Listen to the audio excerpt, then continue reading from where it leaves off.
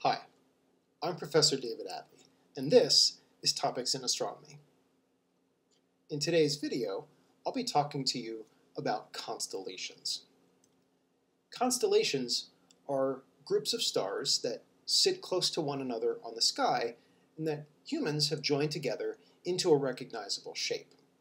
One very bright and easily recognized constellation is the constellation Orion. It's visible from the northern hemisphere during the winter months of the year, and it takes 7 fairly bright, easily recognizable stars, along with 7 to 10 fainter stars, and forms them into a recognizable shape. The shape commonly attributed to the constellation is given the sketch that you see on the right-hand side of the slide, attributed to the medieval scholar Hevelius. The actual shape that Orion takes on the sky is shown to the left of that drawing. Someone has helpfully put on some lines to connect the bright stars in the constellation Orion so you can see its overall shape. And if you have a hard time convincing yourself that the highly detailed hunter on the right-hand side of the slide could possibly come from that stick figure collection of stars on the left, well, who could blame you? These are chance projections of stars on the sky that we've identified because humans like patterns. When we put stars together in patterns like Orion, it allows us to tell stories. And the constellation Orion was attached by the ancient Greeks to a legendary hunter. And that hunter then forms a central element in a complex story that's woven into not only Orion, but many other constellations across the sky.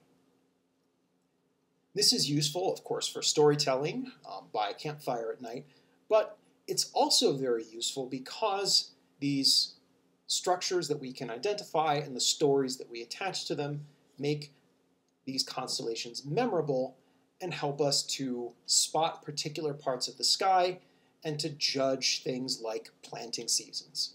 Because Orion is a wintertime constellation, when you start seeing Orion rise in the east around midnight, that will tell you that the planting and growing season is coming to an end and it will soon be time for the harvest.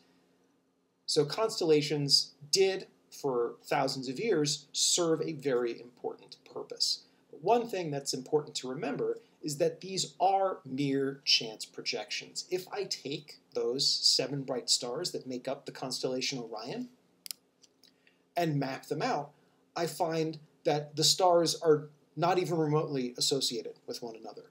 They are at widely varying distances from a few hundred to over 1,000 light years from the Earth.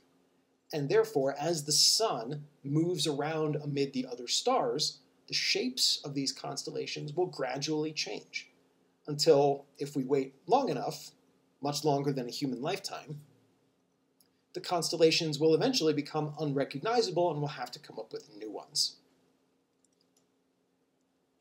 The sky is currently divided into a total of 88 recognized constellations. Many of those are based on Greek and Roman mythology, and were first identified by Greek and Roman scholars 2,000 to 3,000 years ago, but not all of them.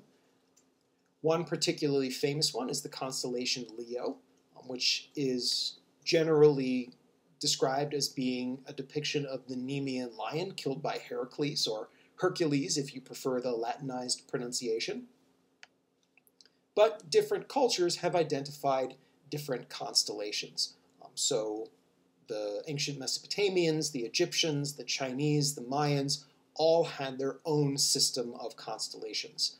Some bright constellations, like, say, Taurus or Orion, are found across many cultures because they're easy to find, but of course each culture has their own specific constellations, usually made up of considerably fainter stars. So here is the constellation Leo as seen on the sky. This is a rendering from a free planetarium software called Stellarium, which I periodically use to conduct demonstrations or to carry out labs.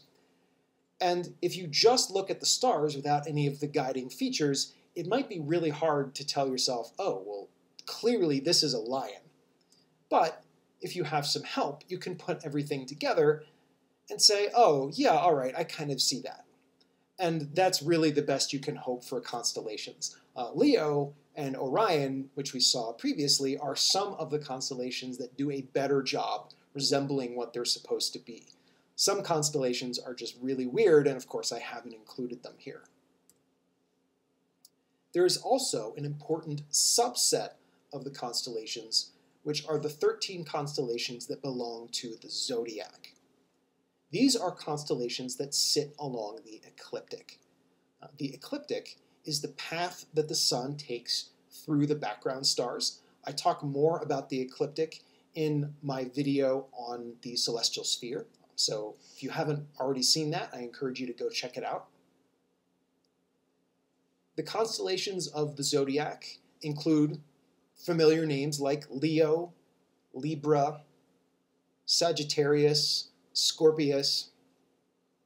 All of these are constellations of the zodiac along with a bunch of others, and if those names sound familiar, they should, because they're connected to your horoscope. So if you go and read your horoscope in the paper, which no one does anymore, or get it through an email list or something, the sign that's associated with your birth is one of these constellations of the zodiac. And that happens because the sun moves through these constellations over the course of a year. Now, I'd be remiss if I didn't pause for a moment and say horoscopes can be really fun. If you like reading your horoscope, that's cool. Keep doing it. Have fun with it. But don't use it to plan your financial arrangements because, as it turns out, astrology is bunk. So it's poor science, and it doesn't tell you any reliable information about your future. So have fun with it, but don't take it seriously and use it to plan your life. So far in this video, I've introduced to you the idea of constellations, which are accidental groupings of stars that are close to one another on the sky, forming into a recognizable shape.